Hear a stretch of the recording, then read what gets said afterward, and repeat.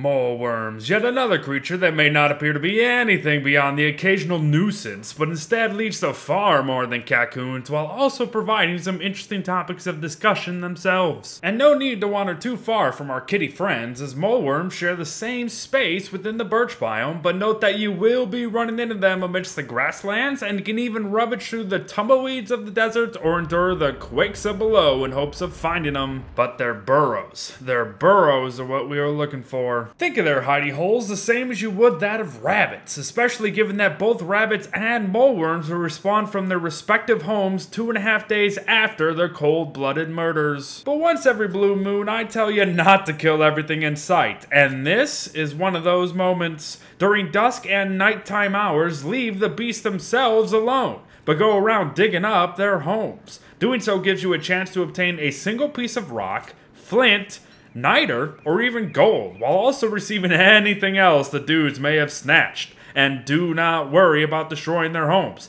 as they'll be digging a new one in mere seconds anyways. But what do I mean by them snatching things though? Well, these creatures are quite simple, in that they worm about and steal your crap. Moleworms will emerge and track down minerals, gold, flint, niter, etc. Any trinkets and baubles that happen to be lying around, the things that you can trade to Pig King and such. And heck, they'll even make a break with your gunpowder, although they'll probably regret doing so very quickly. Just make sure you're standing far enough away. The buggers hold quite a lot of little stuff actually, so be careful about what you leave lying around, as these guys will go through it fast. Here's a tip though, bait them. And not just to get their attention for personal use, more on that in a bit, but simply for a rudimentary mineral farm. Place a piece of mineral between walls and the moles will do nothing but oh so desperately try to grab it all up while you go about uprooting their burrows. And over again, you'll get renewable resources.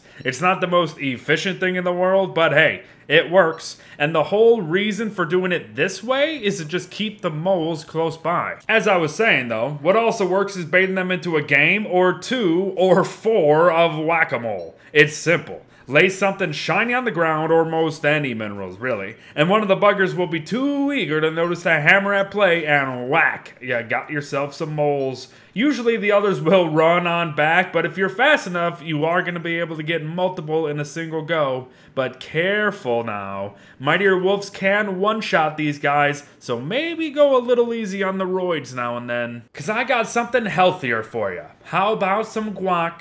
Serve up a moleworm with some juicy cactus flesh and some veg to create guacamole, a food item that restores 20 health and nearly 40 hunger. It ain't the best, nor is it the worst, but the food is really only used to summon a Eulit from the rock den, just another of the many pets within Don't Starve Together, and a beautiful one at that, don't you agree? However, our wormy friends can be slaughtered in other ways too, like how logically you can turn 2 of them into a rain hat, along with some other ingredients present here. The hat offers 70% resistance to wetness, so it is kinda commendable in that regard, but it will also protect the player from electrical damage, be it from natural lightning strikes or charged up milk producers. Useful, but kinda pointless with the umbrella in mind actually, but just keep the knowledge of it in your back pocket anyway. But now we're talking useful folks. The Moggles, or Moogles, whatever the heck they are, they're here and they're here to stay. And with 2 more moles, some doodads, and a glowberry, you too can have smelly vision. By the by, you need a greater glowberry from the hentai of the below and not just the ones that are picked off plants in order to craft a pair for yourself. And you'll want them, because they ain't just another light source. Because instead of a simple radius, the Mongols allow the player to see 100% of their screen. And that is absolutely spectacular. As you can imagine, this mechanic is amazing when down under, as visibility down here is dog awful most of the time, but the Mongols truly shine in the ruins, as they can really help you navigate safely in and around clockworks and such without having to worry about